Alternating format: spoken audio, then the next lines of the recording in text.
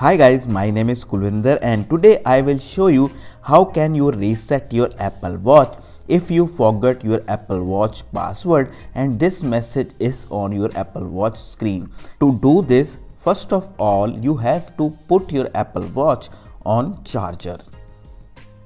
Now it's on Apple Watch charger and it's showing it's charging, and you have to press the power button.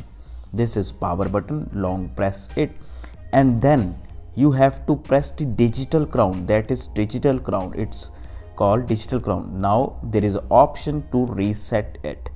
Now reset it and it will take some time to reset. It is now fast forwarding and now the Apple Watch is in pairing mode. You can pair with your iPhone if you know your Apple ID and password, because it is for your safety. If you lost your Apple Watch somewhere, nobody can use it without the Apple ID and password.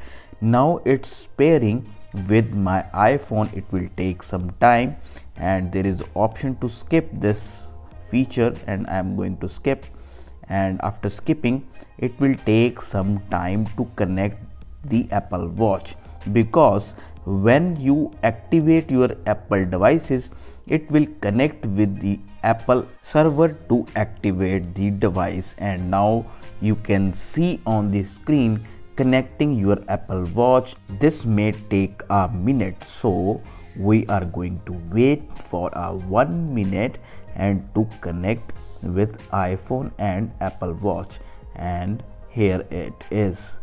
Just wait for a second, 5 seconds, 10 seconds, a minute. Here is a 1 minute and it will taking some time. I'm sorry guys, I'm wasting your time, so kindly wait for it, and we are going to show you how can you solve this problem. Now here is a term and conditions and you have to agree it, and you can see Apple ID and password. You have to fill it to activate your Apple Watch.